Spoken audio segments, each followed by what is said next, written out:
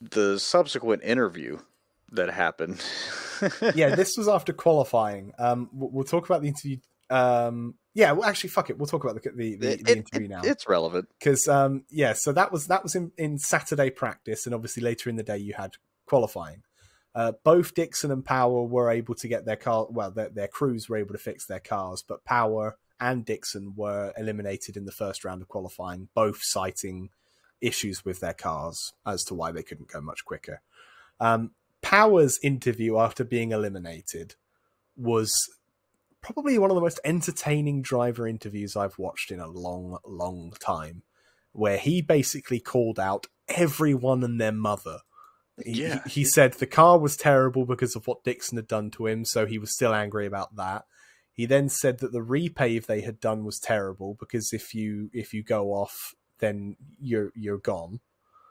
He said it. He basically was he talking about the repave or was he talking about the ground?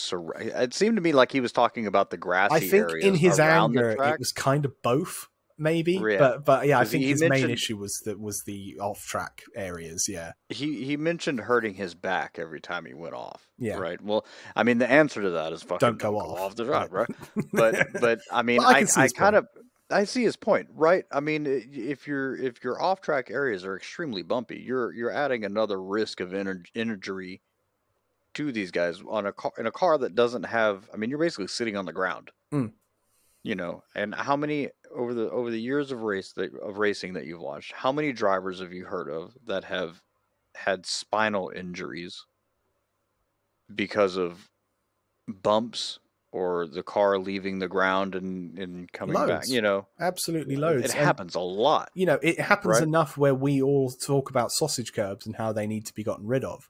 And in particular, there was a curb on the exit of Turn 1 at Road America, which launched Scott McLaughlin a few weeks ago in a test, which Road America duly went about trying to grind down.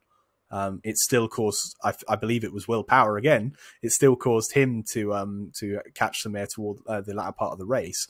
But, you know, we can see that is an issue that needs getting rid of. And yet the bumps, particularly on the outside of the exit of the carousel and then the exit of the kink after that, are very violent. And considering how often cars end up off there just due to the nature of the corners and the speed you're carrying through them, it does surprise me that Road America maybe haven't looked into smoothing out the groundwork around there to try and aid that. I don't want them to tarmac it because, what makes Road America great. I was going to say what makes Road America great again, and that almost turned into something horrible.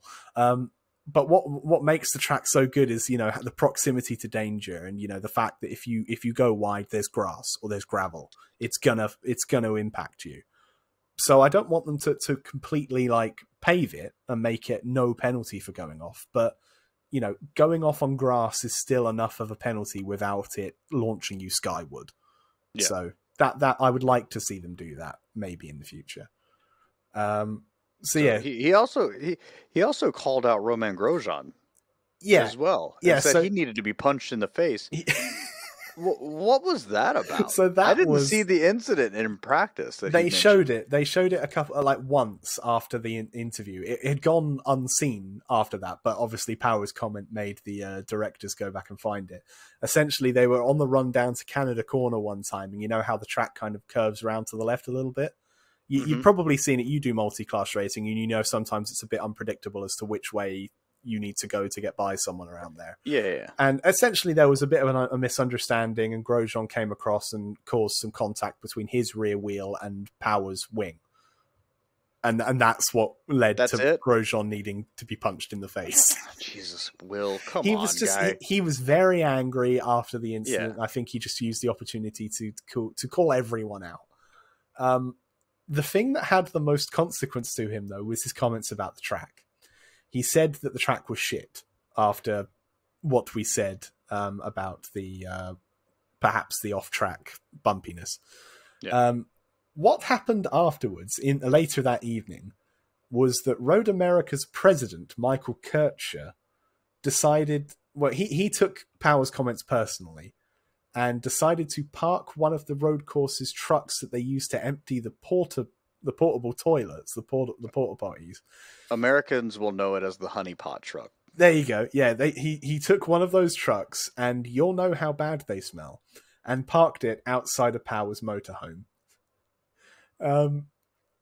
He essentially said, call this a shit track and get a shit truck.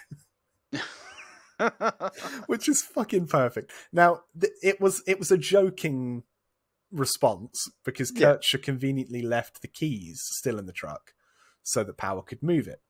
So Power did move it. He moved it outside Dixon's bus. That's a power move. It's fucking brilliant. Now, what this actually ended up doing, so Power showed up outside Dixon's bus with this truck, and that ultimately led to Power and Dixon kind of reconciling. They ended up having a laugh about it, and sure enough, prior to the race on Sunday, the two were seen joking around with each other. Power was like jokingly shoving him in front of the camera and stuff like that. It was great. This is Into the Apex Motorsport Podcast Network.